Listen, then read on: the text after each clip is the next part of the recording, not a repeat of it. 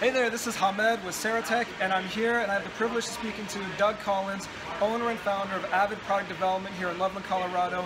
We're here today for their open house event. So Doug, thank you very much for taking the time for this. Absolutely. What I'd like to do is learn a little bit about your background, what today's event is all about, and what everybody came here to see today. You know, this was a pretty packed house. Absolutely. All day, right? Now we finally have a chance so I can talk to you for a few minutes. Sure. So can you tell us a little bit about your background and this company? Absolutely. So my name is Doug Collins. I'm one of the owners of Avid Product Development. I'm a mechanical engineer.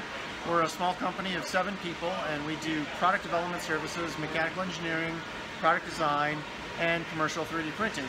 We recently bought from Saratech this new HP multi-jet fusion technology you can see in the background there.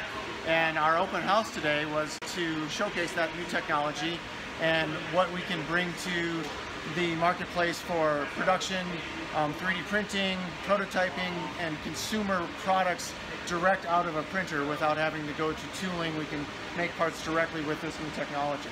I want to stop you right there. So you said production 3D printing. Absolutely. And from my experience as a 3D printer reseller, we see that one of the biggest shifts in the 3D printing world is that it used to be used just for a prototype. Sure, to absolutely. see what your product looked like, to pass it around, do a show and tell. Right. And now it's more like, here's the actual product. It came off the Absolutely. printer and it's going on the printer. Yep, and we of course still use this technology for prototyping and iterative design. Now we can take it further and we can actually make production products and quantities of products.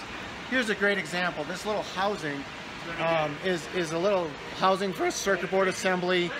There's some switches and Bluetooth and all that kind of fun stuff that goes in here. And this is a great story for a product where the customer needed a low volume of these, about a 50 sets, so it was 150 parts total. And they had us quote these parts, called back a couple weeks later on a Wednesday, and the client said, Doug, remember those quotes, those parts you quoted for me? I'm like, yeah, sure, no problem. What do you need? He's like, well, I meant to have a PO to you on Monday, but I need the parts on Friday. What can you do? I'm like, well, let me see. So with this technology, we were able to get it in the build on Wednesday night. We cooled it Thursday morning, bead blasted and finished the parts, dyed them black like this on Friday. He picked up 150 parts on Friday afternoon and was at his customer, a hero, Friday afternoon, showing off his finished parts. That is not possible in any other technology today, to be able to do something that fast, that high quality, and just really finished usable parts. Wow, so let's talk about a little bit about the HP printer. So first of all, what was today's event all about, the open house? Sure, so it was to showcase this technology, to show our existing customers, potential new customers, what we can do with this technology, both in really high-end finished parts for prototypes and for production for that same purpose, so that they can see what they can do with their businesses and how they can take their businesses further with parts that they can have now. They can have parts today, they can have parts quickly to really engage the marketplace with their products, their technologies, whatever that is. So what kind of people came here to this event? And by the way, this is the only HP printers in Colorado, right here at your facility. Absolutely. These were the very first ones in Colorado, and I believe the only ones, except now HP has one, but they're not a service bureau. So yeah, so we're making parts for all kinds of different customers. And the people that came today were a collaboration of people that need prints, people that want to buy a printer, people that are just in the entrepreneurial and business development community. We had the people that loaned us the money for the printer was here today. All those types of folks, everybody that's involved in making this a success for Avid and Saratech and HP came to celebrate these printers and be part of understanding what their capabilities are. Awesome, awesome. So can we take a quick tour and see what this printer is all about? Let's go check it works? out. If you could explain Absolutely. that would be great. For sure. So this thing's pretty massive. Let me move out a little bit. There you go, just to give an idea of the size. So this is, what are we looking at here? This is the actual printer. So there's a job in here that's printing right now. There's 6,009 parts, very small parts, that are printing.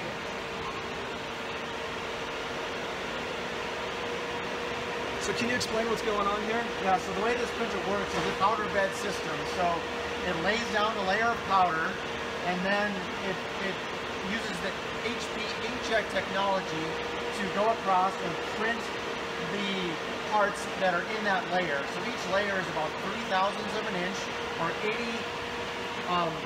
micrometers thick, so very thin. And then it prints very high detail parts. Right now it's printing just some powder between the next layer of parts. We should see some parts here in a little bit. We'll come back to it to see some parts printing. So, sorry, when you say in between parts, so that means it's essentially stacking parts on top of each other? Exactly. So in this build, I don't know if you can see the screen here or not, but there's a pile of parts in this bed. And so the size of the envelope is about 15 inches wide, 11¼ inches deep, and long, and then 15 inches deep. And so you can build entire parts in a cube, anything that fits in that volume of material. So does it take any longer to print a certain number of parts? I mean, it's going to go through the whole build every time, is that correct? Well, you can choose how deep of a build you want to do. So right now we're printing this as 260 millimeters deep, but you can print a total of 380 millimeters deep as a full build. But if you only have 100 millimeters of parts, you can do just that as well. And so the shorter the build, the quicker it builds and prints, and also the quicker then it cools, so that you can get your parts out quicker. So you talked about people coming here for speed with that customer who needed a very quick turnaround. Absolutely. How much faster is this printer than what the other technologies on the market? Sure. So if you can fast cool the parts, and that depends on the type of parts you're printing, those parts we could. It's about 10 times faster than selective laser sintering. It's about 80 times faster than fused deposition modeling. So, for example, we have a bicycle frame that we build as a test part for a bike company, and it used to take us 3 weeks to build that entire frame. Now we did it in 3 days. Oh, wow. Yeah, it's dramatic. So time to market. Yep. And what else are customers coming so iterative design, right? Design. They send us part, they have it back in a couple days. They might need 20 of them, so they can go implement them, and then they need to tweak that design. They come back for 20 more. Okay, awesome. So let's check it out here. So when this finishes, what's the next step?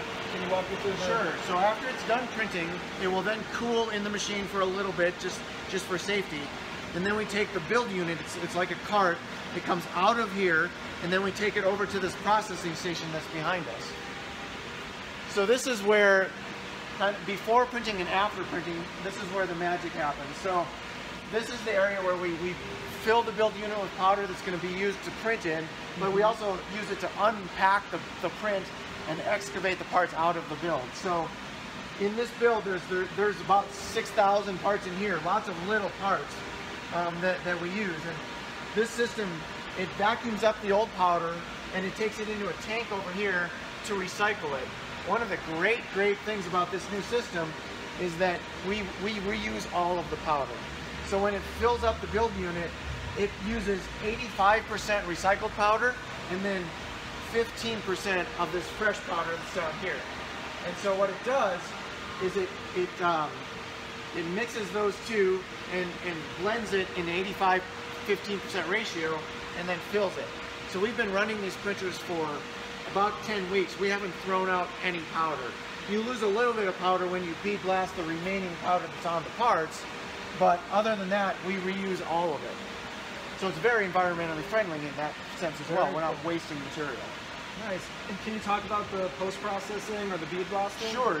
So after we vacuum up as much of the powder as we can and we brush off the powder and get as much as we can, we take it to a standard bead blasting station and we bead blast off the remaining powder. That gives it the nice gray finish to the parts. And then if you want them finished beyond that, we can dye the parts black, or we have painting capabilities or other options like that to give it a finish that the customer needs for their finished product. Very cool. Can we see some parts that are finished? Absolutely. Let's check them out. Let's go over there. Go back over to the parts.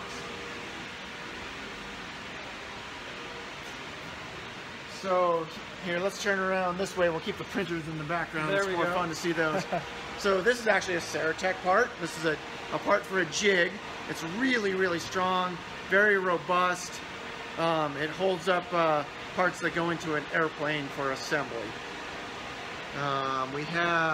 This is a really nice part that was finished, painted after the fact. It has metal threaded inserts inside of it that get put in after printing. So there's got brass threads now. but you can see this is a part that was printed on the printer, has really nice finish, and then a really strong finish coat paint, so the customer can use it outside in the weather. It's waterproof, all that kind of stuff. This is an assembly that was designed at Avid and then printed for our customer. It's a game camera.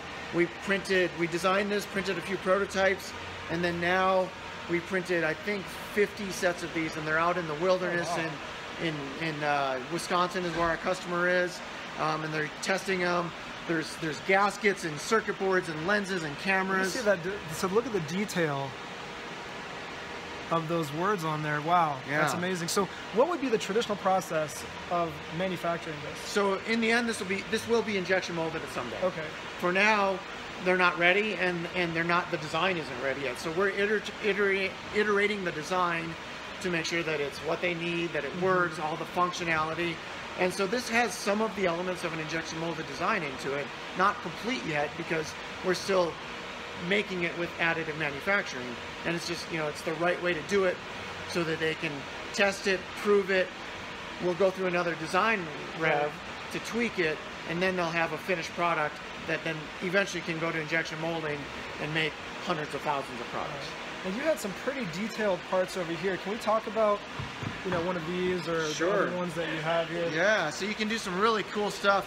Some of these parts are some sample parts from HP. So this part has a ball inside a ball inside a ball. If I shake it, you can see inside there. So when you take this off the printer, it's got the powder all around it. Exactly. You bead blast it to release those balls. Exactly. Okay. The 3 balls are concentric when it's printed. They're not touching. And this is printed in one go. Yep. And Awesome. in this printer, we could print hundreds of those in one build. Wow. Yeah. This is kind of a chainmail type material that, again, all of these chains, they weren't touching when they were printed, but you can see just how malleable it is.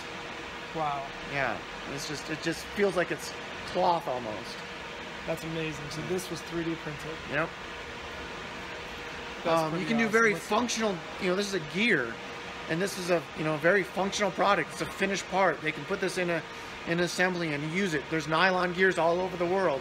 This prints nylon gears, just exactly like this. Let's talk about strength for a second. I think you had a test over here, Absolutely. right? Let's talk about that product. That was really interesting. Yeah. Because a lot of people want to know, how strong are these parts? You say they're production, but what does that really mean? Absolutely. So I don't have one of the non-tested handles here, but you can imagine this is a handle. It was a handle, and it was put in a tension testing machine, and they pulled it and yanked it till it broke, and it broke at 1,362 pounds. Oh, wow. In an equivalent, we used to print this part in ABS plastic, and it used to break at about 700 pounds. That part was solid. This one is hollow. You can see inside of it. If we printed this solid, it would have a cubic function to how strong it would be. So you can imagine how strong it could be if we printed it solid. Right. So it's lighter, Lighter and stronger. Wow. And kind of best of both. And 80 times faster to print. 80 times faster to print. Yeah. Wow, that's amazing. Now, I've also heard that there's a market for artists, Absolutely. sculptors, using this printer. Now, why is this technology of interest to them? Yeah, so one of the cool things, I'll show you this part here that we have. So this is a sculpture at Loveland, where we are. Loveland, Colorado is one of the biggest sculpture communities in the country. We have 3 foundries in Loveland. One of them's across the street from our facility. And so what happens is the artist had this as a full-size sculpture. It was a piece of wood and a bear coming out of the wood. And so in Loveland, we have another gentleman that does 3D scanning of art. So he scanned it, sent us the data, we scaled it, and then we 3D printed it. It's actually hollow inside to save material. It's got about a 2mm wall thickness. And then they take this and they make a soft mold around it. They pour wax into that mold. Now they have an option to make a lost wax casting in bronze. So they can go from their full size unit to a small size unit, sell lots of these, make lots of them in a very quick time, let's say a couple of weeks for a couple $1,000s. Look at that level of detail. You see the teeth? That is amazing. All 3D printed. Yep. That's incredible. Very cool, Doug. Well, thank you very much. Are there any other parts you'd like? You know what? Let's talk about. So this part right here. I mean, you could pretty much like stand on this. Oh, so we had a few extra of these parts. So some of our engineers decided to drive their truck on top of them, and no problem. Really? Absolutely. Wow. We have a video of it. We'll share it sometime. Okay, well, I'd love to add that here. This is a cool part. This is like a zip tie, and so you can see how flexible that is, and it actually pulls through and zips. And then you that is 3D printed. That's 3D printed in the HP printer. Amazing. How many of these could you print? Oh, you could print probably 1,000 of them. In one print. Day. Yeah, in like a day. 24 hours. And then you can twist it and take it out. That's amazing. Incredible. Great, Doug. Well, thank you very much for the pleasure of this interview. This was awesome. Okay, so this is, right now, how has this changed your business, and where do you see it going in the future? Yeah, I mean, this is the next generation of 3D printing, right? So it allows us to be, instead of just a prototype house, we're actually manufacturing products with this. We have a whole new customer base that doesn't just want a prototype, they want 100 parts in a week, and we can now provide that. Nice. So. And just last question here. So if a customer comes to you, other than being able to provide these parts, what other services does your company provide? If I'm trying to create a product, sure, can you help me in the design process? What, from the background of the people that work here? Absolutely. So we're a bunch of mechanical engineers at heart. That's what we do. I've been a product design guy for almost 20 years, and so we have a really talented pool of mechanical engineers. And we design products like that game camera that was designed in-house for our customer. Oh, wow. And then we also produce it. And we have a great network of companies that we work with, Saratech and machine shops and electrical engineers that we partner with when we have to do things that we don't do in-house. So we can provide a complete turnkey product for our customers. Nice. So, wonderful. Right on. Well, thank you very much, You're Doug. welcome. Avid Product Development. Right. And in Loveland, Colorado. And thanks for joining us here on the Open House today. Right on. Thanks, guys.